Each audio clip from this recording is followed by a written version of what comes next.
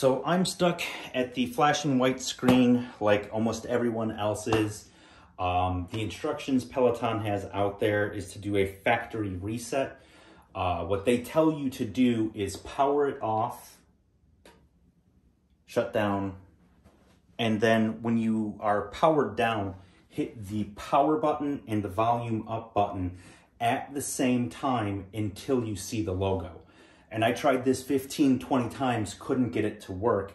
The trick is you actually have to hit the power button first, then before the logo shows up, hit the volume up button, and that will let you get to the restore. So let's give it a shot.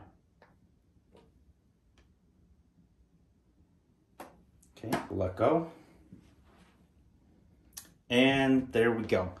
So now I can go down to wipe data, factory reset, hit the power button to confirm that, wipe all user data, go down, select yes, hit the button one more time.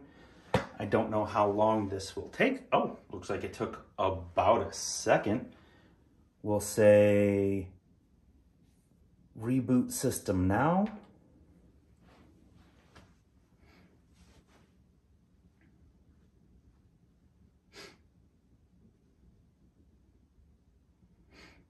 And then hopefully we're back into the application and can re-sign in and get back on the bike.